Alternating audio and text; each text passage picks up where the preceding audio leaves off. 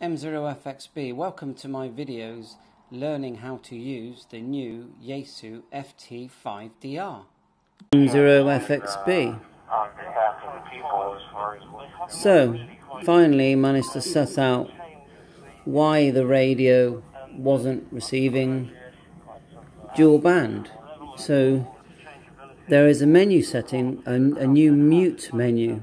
So if you hold down the F,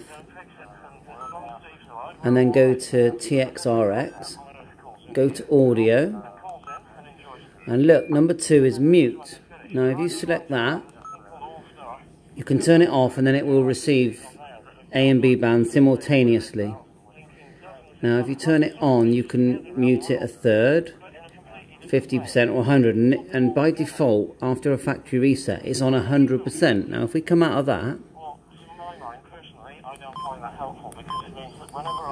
what happens now is, look, see at the top here you've got the mute sign. So what it's doing, it's muting one at a time. So at the moment it's 100% mute, so the B band is mute. If I go to the B, you can hear the B band. Now if we change it, hold the F, and we change the mute level to say 30%, which is quite a good idea, I suppose. Go back. So now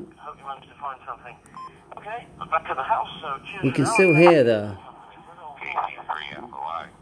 other one at the same time.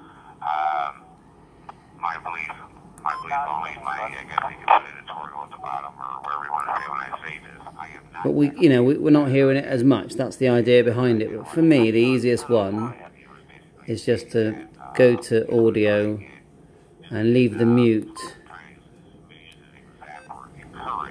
set off, if you ask me, and then we can control it just using the volume.